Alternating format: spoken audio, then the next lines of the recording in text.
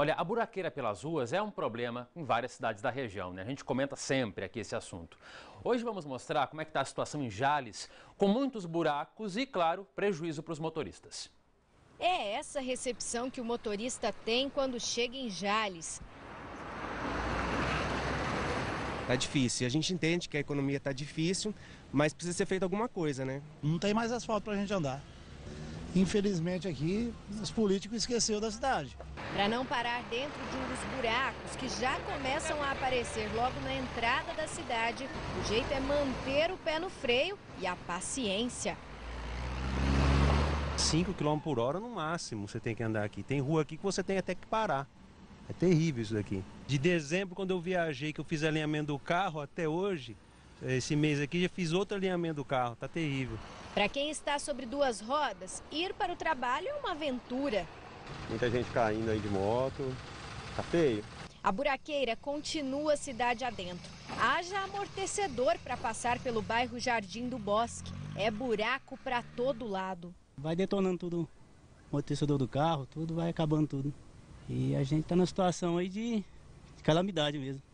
A terra já vai tomando conta da rua e o que sobrou do asfalto está assim, ó, esfarelando.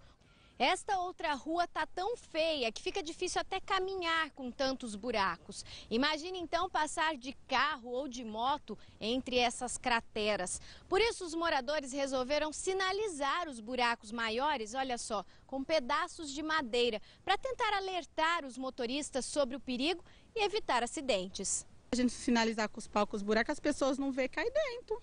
Cai qualquer moto, bicicleta, carro que passar, cai mesmo. No meio do dia nós estávamos sentados ali na esquina, um carro caiu ali no buraco.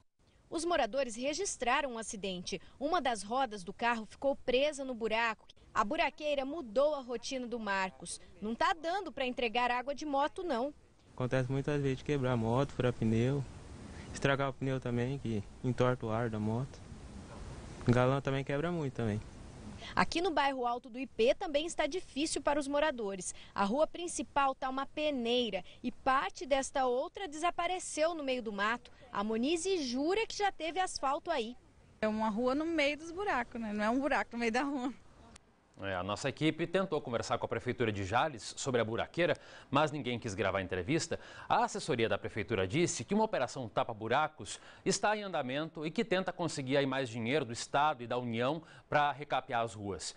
Por enquanto, a previsão para que a situação mude em Jales não tem previsão. Nada animador aí para os moradores, viu? Vão ter que ter paciência, é brabo mesmo, é sufoco enfrentar essa buraqueira sempre.